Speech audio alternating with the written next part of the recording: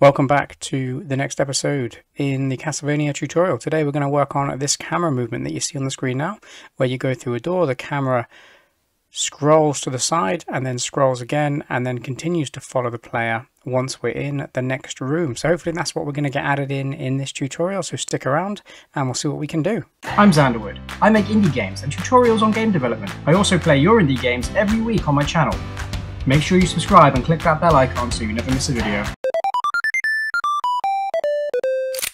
Welcome back. Before we get into the video, just a massive shout out to my Patreon supporters: James Welch, Basic Terror, Cole, Tomorrow Lexic Zan, Retro Galaxy, Clone 13, Foozle CC, Jet Simon, Olivier Bernier, Fan Van, Alex Fedorov, Arto Wajaz, and Amari Lewis. Thanks very much, guys, for supporting my game dev journey. And if you want to be part of the Patreon family, you can check out all the benefits that you get, including free pixel art, free music, free tile sets, and game packs on a monthly basis. There is a link in the description if you want to check that out. I want to fix a couple of things with the player. At the moment, we've got him walking left and right, crouching, jumping forwards, attacking with the up arrow, but one thing is not quite the way I want it to be. If we attack, it's fine by pushing the up arrow, but if we're walking and we try and attack, then nothing happens. We have to stop before the attack will register.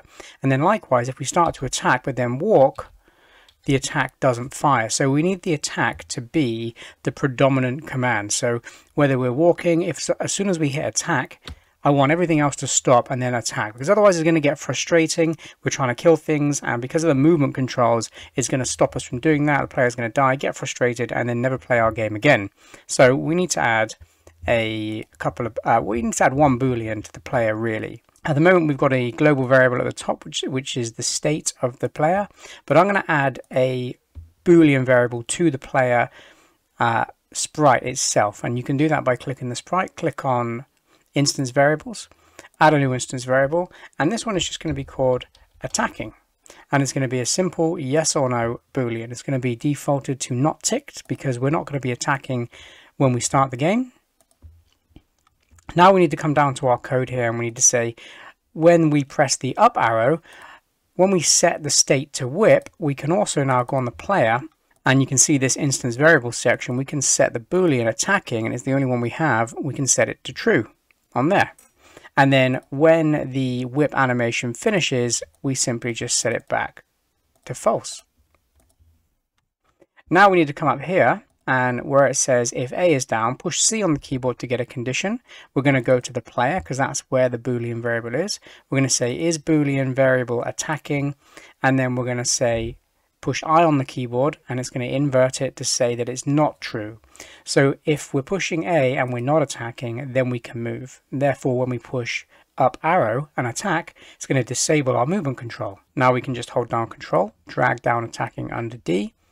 I'm going to drag it down under W, and I'm going to drag it down under S, because I want attacking to be the most predominant move that we can do. So I don't want to be able to move the player if we're attacking in any capacity. So now if I'm walking and I hit the attack button, now no matter what we're doing, whether we're crouching or jumping, he's still going to throw the whip out there. Okay, now we need to create a second room. So if I zoom right out on my layout, you can see it's pretty wide. This isn't going to be one whole room. We're going to divide this up, and we can just use the ground here. So if we go over into the objects folder on the right, we can just drag out another copy of ground. You can stick it all on the same layer for now, and again we will play around with these layers and make sure everything's in the right place at a later date. So let's go here. We'll drag that up. We're going to need to put a door here. That's going to be a separate sprite, and remember these are 16 by 16, so if we double click and we add a sprite, click anywhere you like, change the size, the width is going to be 16 and the height's going to be 32 because it's 2 blocks high.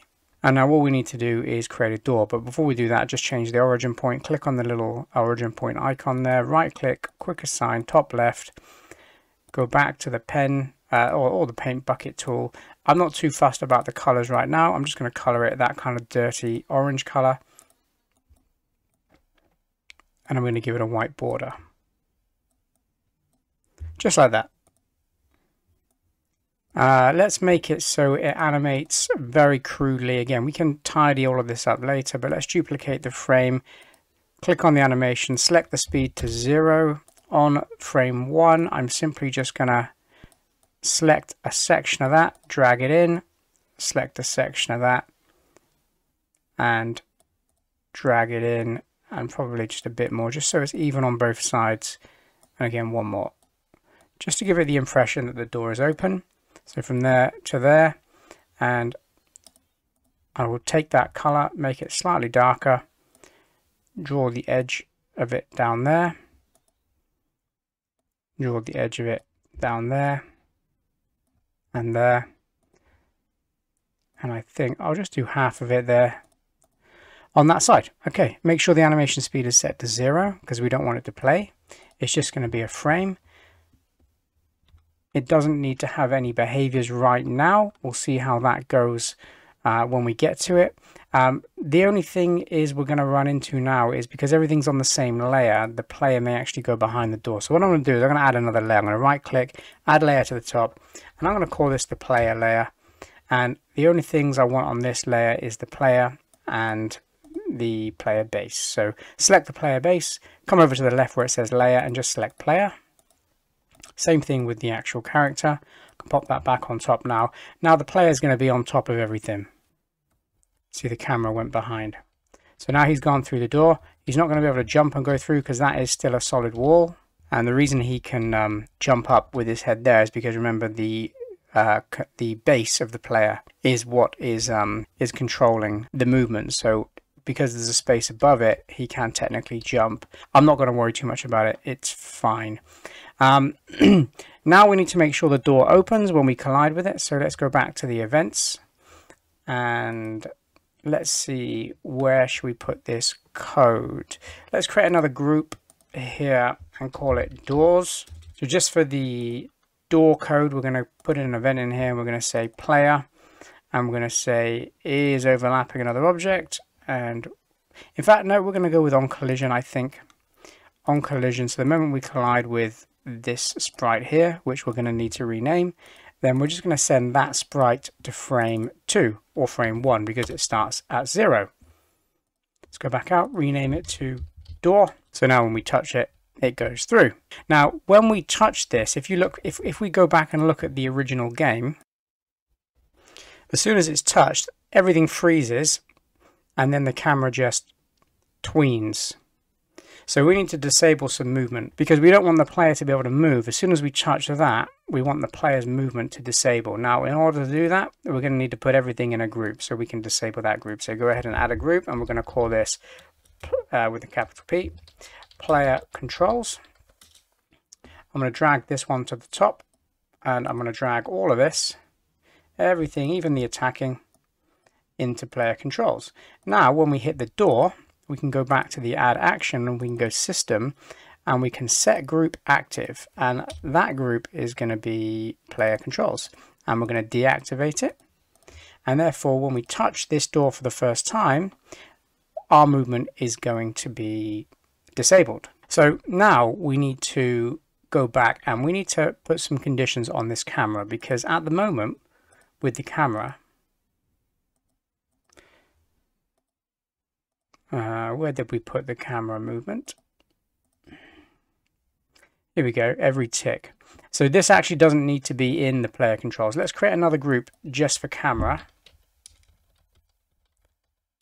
Camera controls. Let's take this every tick, pop it down here. So at the moment we've got every single frame of the game, we need that camera to stay above the player, which is fine, but when we get to this door, we need to disable that. So to create that camera effect, we need to create another sprite.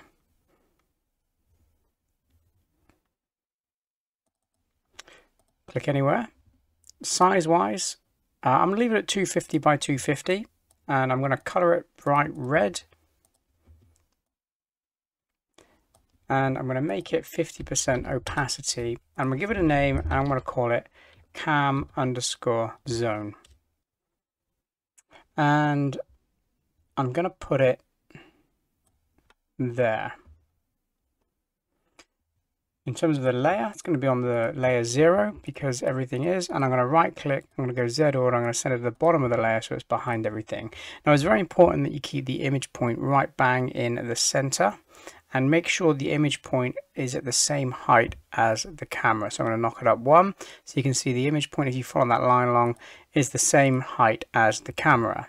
Now we're going to go back to the events under the camera controls, and we're going to add a condition to every tick. So push C on the keyboard, and we're going to say player, and we're going to say is overlapping another object, and we're going to go cam zone. And then I'm going to invert that. So I'm going to say every tick, if the player is not overlapping the cam zone, then we're going to just keep the player, the camera above the player. But I'm going to change it slightly because at the moment it's just at a fixed position. I want to add a lerp expression, which is going to basically, it's going to make the camera movements smoother. So if you go back, we can actually just delete all of that in there. Just start typing in LEP, which is lerp, then open brackets, and it's going to ask you for some data. So the first thing we need to put in is the camera's position, which is self.x, because remember we're just working on the x-axis, so wherever the camera currently is, comma, and then the position we want it to travel to, which is the player base, .x, and then the kind of delay or the kind of the time it takes to get there. I'm going to say 0.05. Then if I start the camera over here, it takes a bit of time to get back there. So you can see already there's a slight delay on it. Okay, now we need to go back to the door, and we need to say player on collision with door, and now we need to tell the camera to go over to the center of this red sprite. So to do that, I'm going to need to add another behavior to the camera, and that one is going to be the tween behavior. So when we collide with the door, we're going to say camera, and we're going to tween one property. That's going to be the X property, and the N value is going to be the cam zone .x. And it's going to take 1 second to get there. When we get to the door, it takes us to the next room. In fact, that's probably a little bit too fast. So let's slow that down a tad.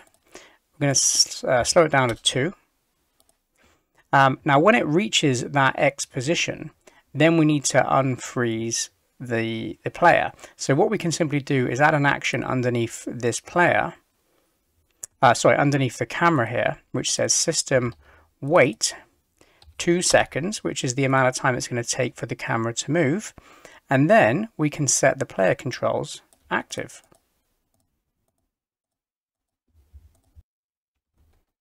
So we go over the door, door opens, camera goes through, and the player still can't move because... Okay, so what I'm going to do on this door, I think it's because we're colliding with the door again when we go active. So I'm going to add just a trigger once. So I'm going to push B on the keyboard. We're going to go system. We're going to go trigger once while true, and I'm going to copy all of that, and I'm going to drag it down underneath. So now it just says when we collide with the door, just do this once. So I can move, I just can't get through the door, and I don't know why that is. So the issue I think we're having is around this on collision with door trigger once, setting the player group deactivated, then reactivated 2 seconds later, because we're constantly overlapping it.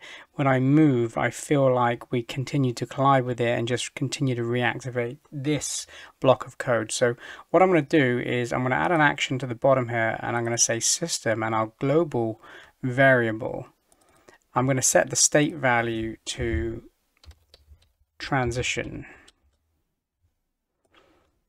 And then I'm going to do that once when we collide with the door. And then over here on states in movement, I'm going to say system compare state if it equals transition. Then we're going to do these things once. So we're going to create a subgroup, a sub event, which is trigger once. So on collision with door, well, we can set the frame to frame 1. That's fine. That doesn't need to be triggered once on transition. That will just happen whenever we hit any door. And then trigger once, set the state to transition. If we're in transition, then trigger once, do this. And you can see it. The movement controls get deactivated, but my left and right doesn't. It's because the player set position on every tick is within this is overlapping cam zone.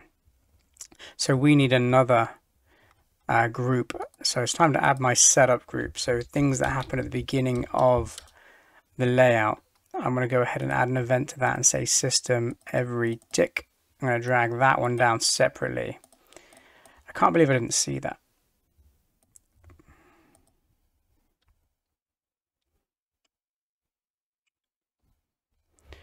There we go. Now we can move again. Now we can move again. So now we can get this code looking the way we want to. So I don't think I'm going to need that state transition anymore. So apologies for that. So let's get rid of that. Let's get all of this back down here in the trigger once.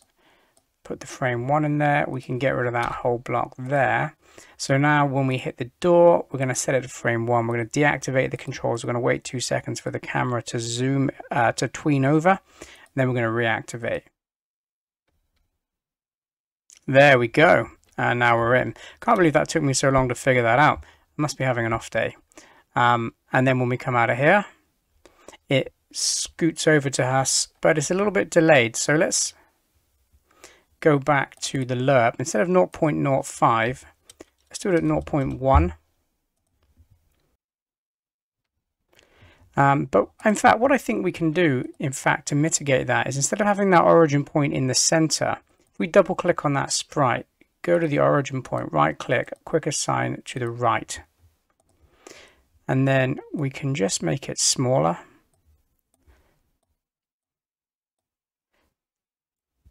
And then that should work, because then as soon as we get off the right hand side of this edge, it's going to immediately be on top of us. There it goes, tweens us over, and we're back in the room, and all is well again. If we go back the other way, there is a problem. But that is a problem that we are going to fix in the next episode. So thanks for sticking with me. This tutorial series will be me putting this game together without prior knowledge of doing it before, so there will be some instances where I have to figure some things out as we go along, so please bear with me. I suppose it's good to kind of see the trials and errors that I go through when I make the games anyway, but we can fix that in the next episode. That won't be a problem. Thanks for sticking around if you made it this far, and I'll see you in the next episode.